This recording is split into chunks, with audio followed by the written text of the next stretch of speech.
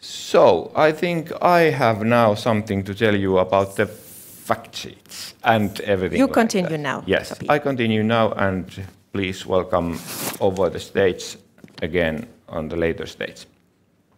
So, me and the fact sheets, that's a very dangerous combination because I could talk hours of fact sheets.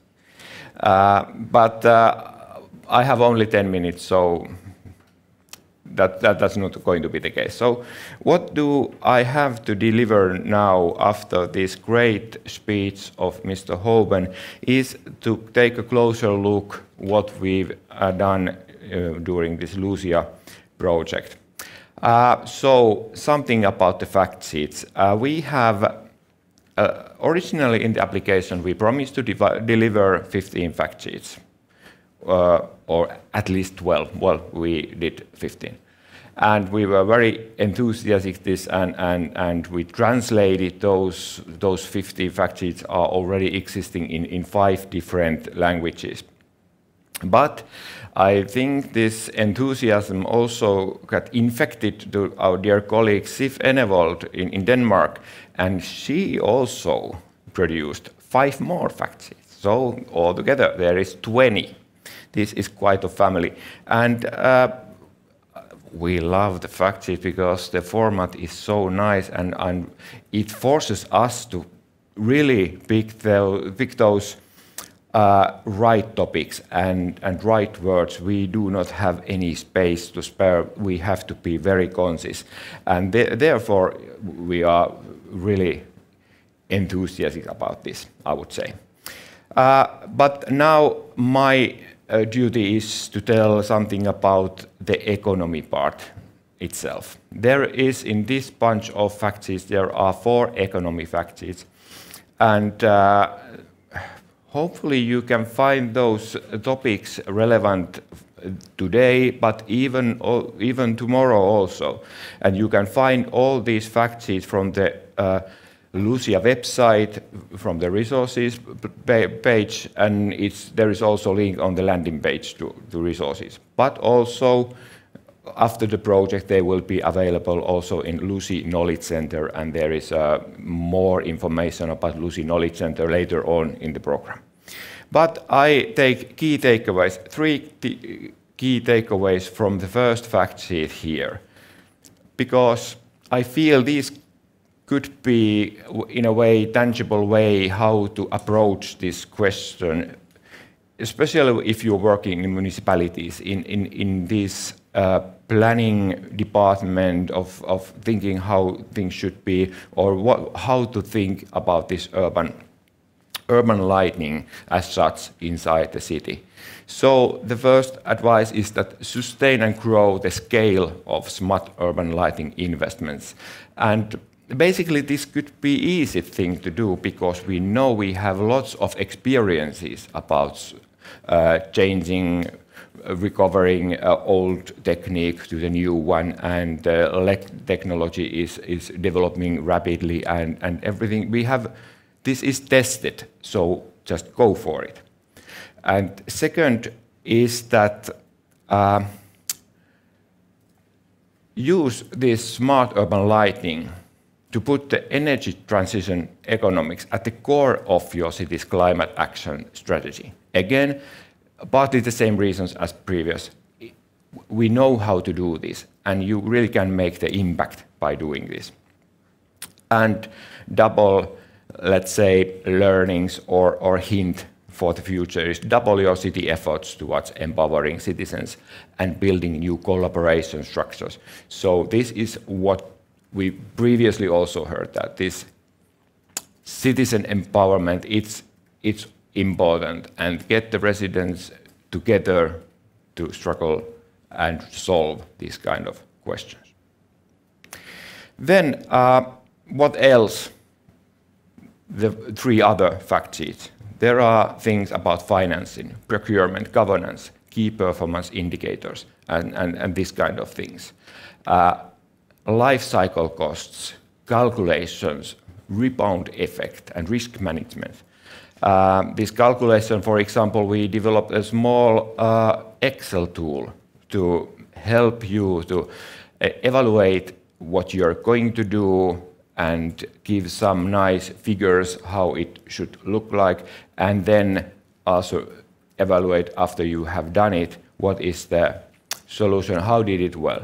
And this is mainly for helping people in the city, inside the city organization, to justify what they are really doing if you are really taking steps to move forward with city lighting.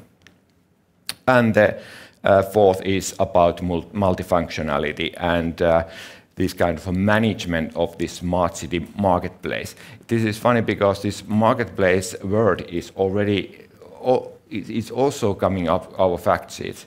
And that means that we can collect different kind of data out of this with this technology from lampposts. We have lots of opportunities to do. And there are questions then, who owns the data? Will there be some kind of a smart city marketplace with this data? We'll see. So how to make it happen? This is 5 hints for the future, in my opinion, what we've learned during LUCIA.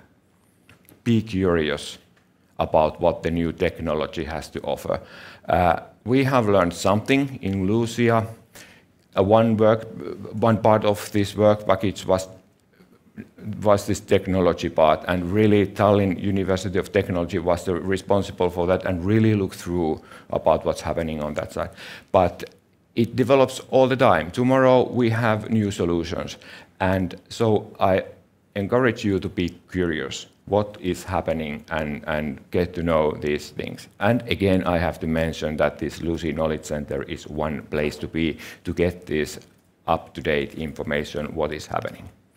Then, manage the knowledge from data to wisdom and all the steps between those. Because this knowledge management is also one part of the smart city development.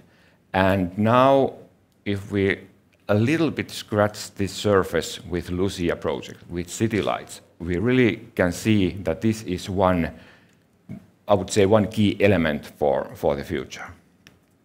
Then cooperate together with public and private sectors.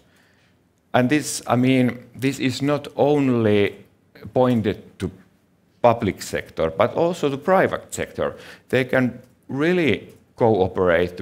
They can take the initiative towards the public sector, because there might be some good ideas which are now lying somewhere behind or below the surface, but more dialogue, more interaction between private and public. And this also includes the property owners, because in the city infrastructure, cityscape, these private property owners have very significant role. And then all this, what you learned, what we've learned, we need to deliver this information to policymakers so that they could feel that this is something to work for, this is something tangible, that's something that we really can go forward. And yes. And the last one, my favorite, a bit rude, but anyhow, explode the organizational silos. This is something which we really get into when doing this LUCIA project. Not specific in any specific municipality, for example, but it's kind of this happens. You know, this happens, that people who are really doing their things very deep expertise, they build their silos. Maybe an accident, but explode them if you have enough power or enough fire.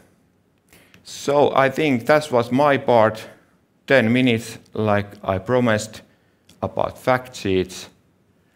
Heike, don't ask anything about fact sheets, because then it's another 10 minutes again, but certainly you can say something. Okay, thank you so much, Topi, for the development, the explanation on fact sheets. That was really good, and it is really an important pillar within the project. One question, a short one. Mr. Haapanen said that he is really thinking in long-term aspects, long-term developments. Do you think, and on the other hand he said, you know, we really have to accelerate, of course. Do you think that fact sheets can contribute that cities can work more efficient? Can that be a good pillar for them?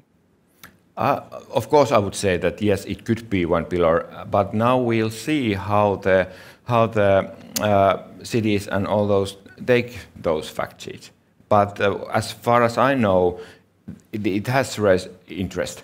There are many stakeholders which are interested about what we've done, and they really want to see the fact sheet. So hopefully the audience also, who now, if you're not in the smart city marketplace matchmaking, then the next stop is our fact sheet resource base. So go there and grab them, and if you want those printed versions, there might be some, and please contact a nearest LUCIA person near you, so we can deliver.